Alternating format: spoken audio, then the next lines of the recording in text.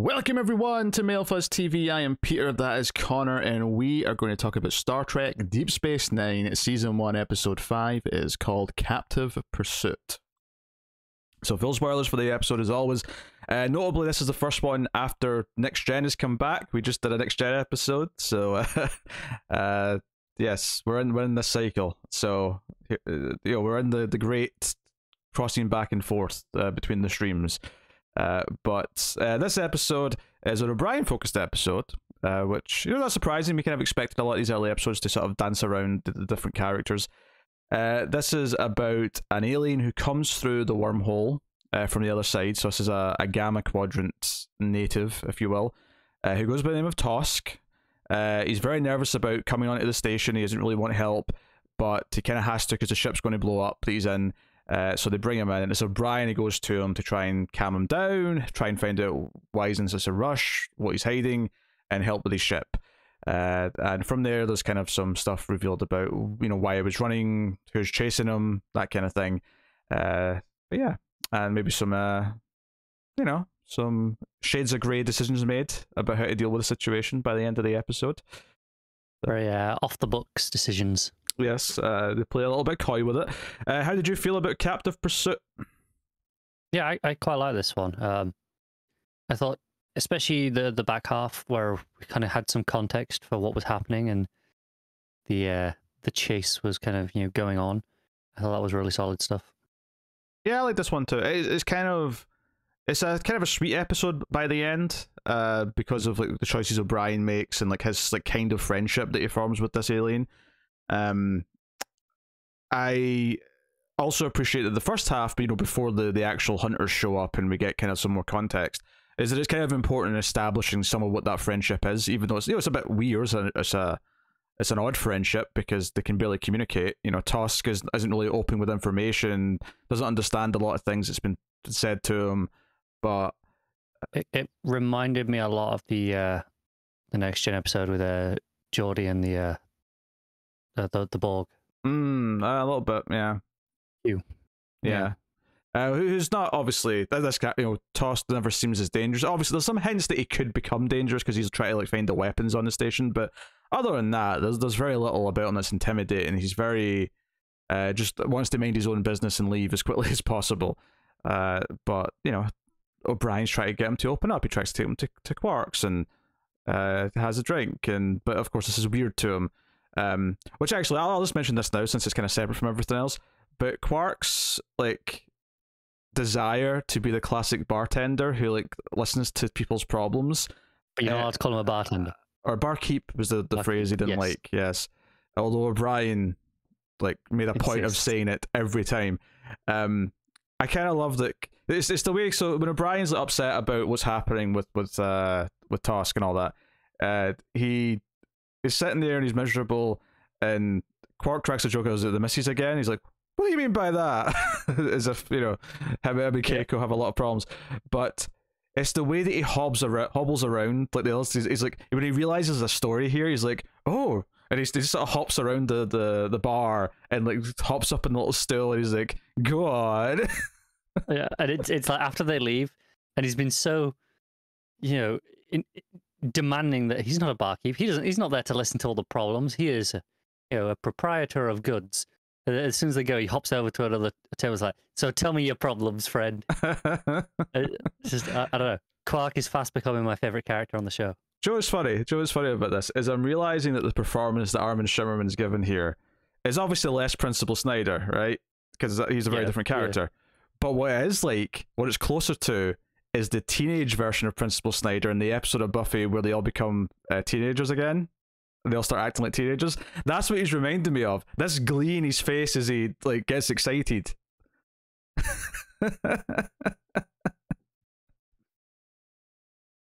That's what I'm getting from Quark. Quark's kind of great, and I wasn't expecting that. And like I say, it's kind of becoming my favorite. Yeah, so yeah, he was there to this episode in these small doses. But yeah, so Brian gets some good time here. He gets to be the one with the moral decision to make. We learn throughout the episode, okay, so he's called Tosk, but is that his race? Is that his species? is that his name? Like, you know, like what exactly is the Kind of by the end, it seems it's his role. Yeah. I mean, he kind of doesn't really have like context for all these interpretations because he's you know, we find out he's bred for the hunt, right? So he's effectively bred for these like other aliens who are smarter, who have designed him, you know, in a lab or whatever. And all he wants, his entire purpose, is to run, outsmart, and get away from the hunters as best he can, as long as he can, for as long as he can, and then die a glorious death. And that's what he sees honor in. He sees honor in dying this glorious death. So, and there's great shame in being captured alive. And being Tosk isn't a name as such. It's kind of what he is. You know, being that prey is being a Tosk. Yeah, but he doesn't. But therefore, he doesn't have a name. So that may as well be his name too. So it's what we're going to call him. It's what everyone else calls him. But yeah, just for the full context. Yeah, so there's a lot of stuff early on with him. Like, he's really anxious to get his ship fixed, and O'Brien's like, it's okay. It'll take a couple of days. We need to let for the core to cool down, and we need to replicate these bits that we don't have because they're from the other side of the universe, and we don't know. But once we take one out, I figured out how it works. We'll take one out. We'll feed it in, and yeah, we'll print some new ones. Don't worry about it. But of course, you know, because everyone knows he's lying about something, he's not being completely truthful. You know, it's like, okay, fine. Sisko says, you know, Odo, keep an eye on him as well. So we get, you know, this is becoming a classic scene in this show now, is like characters doing something, then the camera pans over to an object and then it liquefies and it's like, aha! Gotcha. Odo's on the prowl. But you try to get into the weapons area of the station and try to override things, so they arrest them. And O'Brien's like, yeah, obviously it's not good that he was doing this, but like, I still don't think he means us harm. Like, he's just got this gut feeling that he's not actually going to do anything bad to them. And he goes to speak to him in the cell and tries to talk to him, and it's you know, the hunters eventually show up and come through the wormhole. And the lead alien here, he's visibly unrecognizable, but Garrett Graham's actually the main one who talks. I could hear his voice, but even knowing it was him, I couldn't see it in the face. Like the makeup job's just so, you know, heavy, intense. Yeah. But yeah, we get this because they're all wearing these red spacesuits with big silver helmets, and we get a big action sequence on the promenade where they're all kind of firing phasers at each other, hiding behind walls and all the rest of it until things, you know, eventually calm down. And it becomes this thing where, you know, Sisko talks to him, and it's like, well, he doesn't approve, obviously, that they have this thing, this hunt, where they hunt a sentient being. It's kind of cruel. You breed this being just for this purpose. That's really sad and vicious. And he's just, it's not his place to interfere with their culture, ultimately. Ultimately, yeah, and the hunter's like, well, fine, like, we'll say the wormhole's off limits now. For, you know, when we're doing this hunt, they're not allowed to go through there, so it always stays on our side of space. It's like, okay, I guess I have to accept that in some level.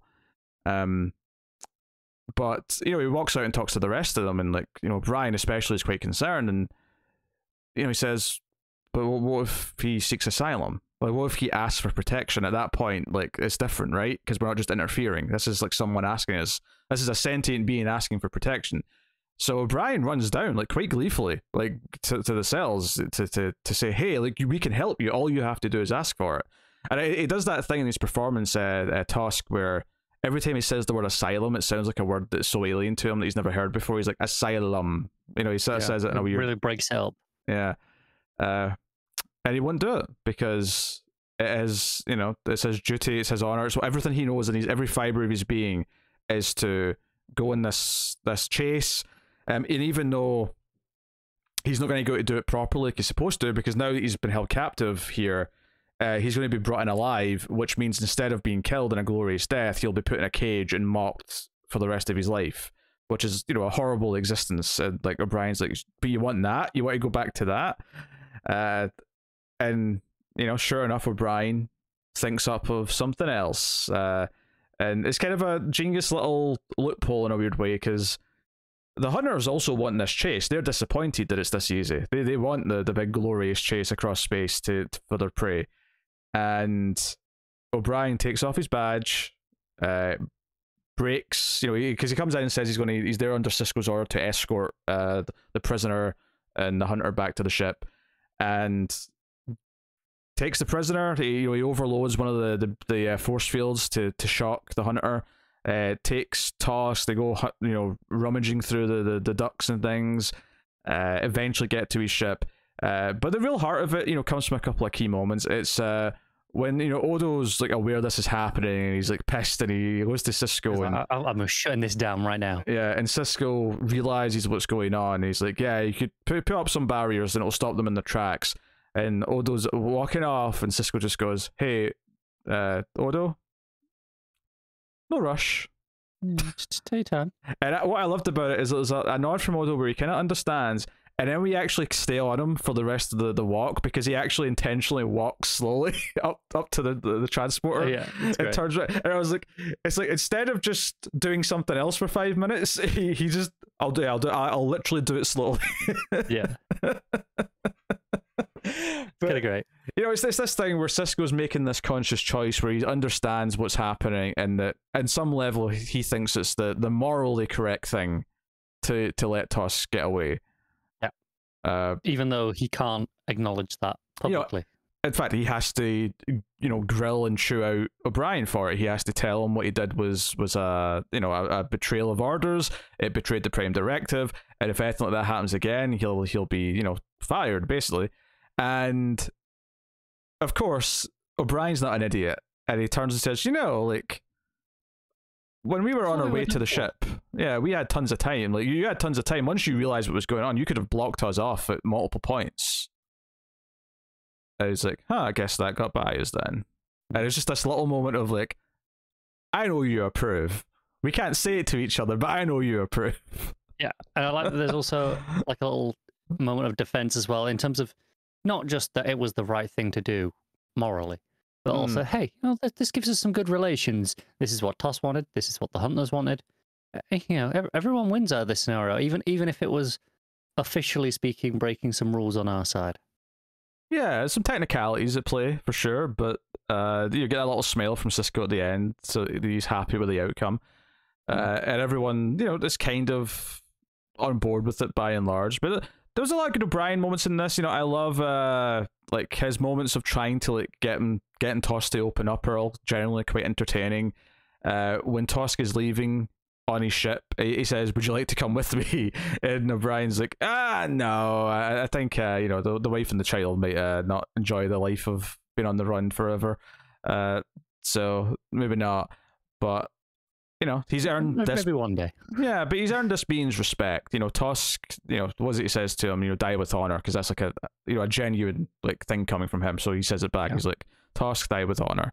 So we get a sweet ending, and throughout, and there's good little tidbits with characters as well. But the main plot is, I think, really solid, and gives us a nice insight into Brian.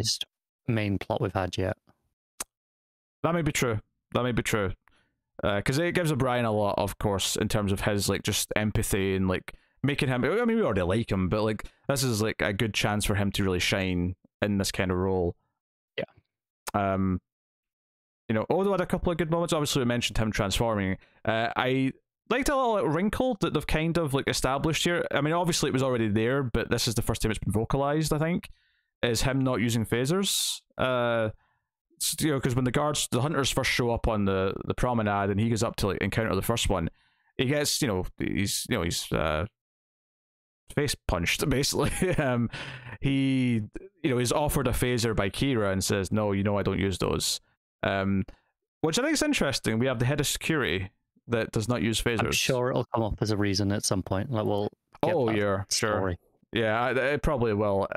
And obviously he has other ways to deal with people, no doubt, but it is very interesting to just sort of see his quirks and some of his different rules sort of like coming up as we're learning more about him.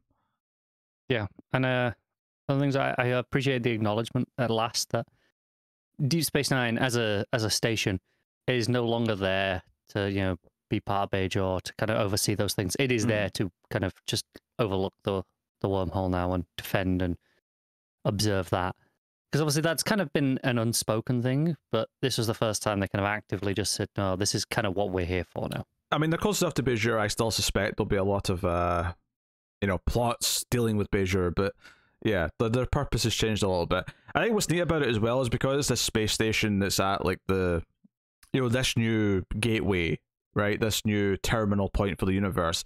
It's like an easy justification for why so many different and interesting characters are going to be passing through, because it's the only way to get to this part of the universe now is through this wormhole. Yeah. So, there's a lot of just good TV setup there, I guess, in the sense that, okay, this is natural now for all these things to be happening. Whereas some shows you kind of feel like, oh, isn't it kind of weird how everything goes through this small town? Like this small town seems to be the epicenter. It feels a little bit contrived, just for the sake of, well, we've got to have plots happening, and you let it go, because otherwise, what's the point in watching TV? But it's nice when it feels so natural. Yeah, and obviously, next gen, it's easy because the Enterprise is moving to the plots, so that's okay. It's going to find the plots, whereas this is a stationary place, so it's more about the plots coming to them. So I dug all that stuff. The little thing I liked in this episode as well is that I noticed that the door to Tosk's ship, it was very different to a lot of the other doors we see in the ships, where it wasn't just moving left to right. It was actually a circular door that kind of spun into place. It's just a little thing where I don't know if it's a conscious effort to make things feel different from next gen, or if it was a conscious decision to say, oh, this is an alien ship from a different sector that would have completely different design philosophy. I think it was more that, because it's like while O'Brien was trying to figure out what was wrong with it, it worked on completely different systems. Like he understood the basic premise of it once it was explained, because he could liken it to things that he was familiar with. I think it's like it harvested like radiation or something or other, and kind of converted it. But it was very alien in terms of using it on a ship. So I think it was just meant to feel like no, everything across that wormhole is very different to what it is here. Yeah, and it sells that well enough, so that's good. Also, as much as we're saying we're enjoying Quark, we do have to point out that the episode opens with one of his employees making a complaint that he writes into their contracts they have to be sexually available to him. At least that's what I was getting from the scene. Yeah. So curious to see if there's a follow-up in that, and if they deal with that a bit more. Yeah, and when I say I'm enjoying Quark, I think he's a very fun character to have around, and I'm assuming part of the course of the show is he's going to develop into a better person. Oh, for sure, yeah. He's already not as typical Ferengi as most of the ones that we see, but he's got that friendship rivalry with Odo, for example. But I can see him softening more and more as the show goes on. I think the thing with the Ferengi thus far, typically they always try these schemes, but people kind of like catch them on their shit usually. And I suspect, much like this woman here at the start, you assume probably say piss off and don't do it. I think this is more just a thing in modern context with all the big cases in the last few years, that it's hard not to think about this a little bit more seriously. That they're just casually mentioning this funny character is doing this. Well, Sisko does take it quite seriously. Oh, he does, yeah, no, he does. So it's not treated as a joke, despite him being, a likable and amusing character. Despite clearly being not a good character. I think that's kind of what my point is. He's enjoyable to watch. That doesn't necessarily make him a good person by any means. Yeah, at least for now. Like you say, I think over time he might develop and get better. But I do wonder if this opening scene is not meant to necessarily feel as heavy as it does to us now, I think, than probably at the time, where it was probably just, yeah, he's this sort of scheming little asshole, but you're not supposed to remember it as like a defining character thing. Whereas I think it sticks out a bit more to us now. It'll be interesting to see if it's followed up on. Yeah. I'm not sure if it will. It may not. This might just be it. But it was something that stuck out to me a little bit as I was going through the episode. But yeah, no, solid fun time. Maybe it's best episode. I think all the other episodes have had really good like character stuff. But I think just in terms of purely the main plot, I think this is the strongest since maybe the first one, which kind of is the establishing plot, so it's a little bit different. But in terms of just as a standalone episode, here's what we're doing this week. I think this was the most solid that we've had yet. Yeah. Did you like the red suits and big helmets that the Hunters had? Yeah, obviously. Very Doctor Who. don't sully Deep Space Nine with Doctor Who. Deep Space Nine wishes it could be as good as Doctor Who. Aye, very good. So that is Captive Pursuit. Next time on Deep Space Nine, we'll be looking at an episode called Q-less. Here's a description per IMDb. Q, the Enterprise's D's consistent, omnipotent annoyance comes to harass the DS9 crew when his traveling companion Vash refuses to travel with Q any longer. We're getting Q and Vash in Deep Space Nine. Oh my. That's interesting. O'Brien's just going to be like, not this shit again. I left the Enterprise to get away from pieces of crap like this. No! Yeah, as much as obviously this is going to be a Q episode and we've just had an O'Brien episode, I feel like this is going to be pretty hefty O'Brien as well, because he has that past with Q and he's going to be giving that context to a lot of the other crew. This is definitely, obviously not counting the first one, which is there to set up with Picard and all that. This is your first proper kind of crossover thing. I mean, the Klingon sisters obviously had appeared before, so that was a nice little pull. I would say, though, that bringing in Q for an episode, he's a more established, recurring Next Gen If those Klingon sisters never showed up in Next Gen, they would have still worked absolutely perfectly fine. Yes, whereas this is going to rely on the fact, like, we know who this is, O'Brien knows who this is, and I'm kind of looking forward to Sisko just not putting up with his shit. Sisko is good. Seeing the way Sisko handles it compared to Picard is going to be... I think that's intentionally why they've done this so early. It's to really highlight the differences between those two. No, that's smart. And That's it'll be smart. to show kind of how differently they handle something like Q, because it's a one-to-one comparison. Vash is a surprise. I was not expecting Vash. Me either. I was not expecting Vash at all. So we'll see that next time in Deep Space Nine. Next Star Trek episode we review, though, will be a Next Gen episode, though. So that's what's coming up directly next, review-wise. So look forward to that. So, yes. That has been Deep Space Nine. Let us know what you thought of this episode in the comments. Like, subscribe, ding the bell for notifications, all that stuff. You can, of course, support us a couple different ways. You can hit the super thanks button on YouTube, or you can go over to patreon.com/MailFuzzTV and support us monthly over there. And all support does help and is appreciated. Thank you very much. But yeah, that is us. So thank you once again for watching or listening. We always appreciate it. Keep watching Star Trek, and somewhere on Deep Space Nine, how will Q handle Odo pretending to be a cowboy hat?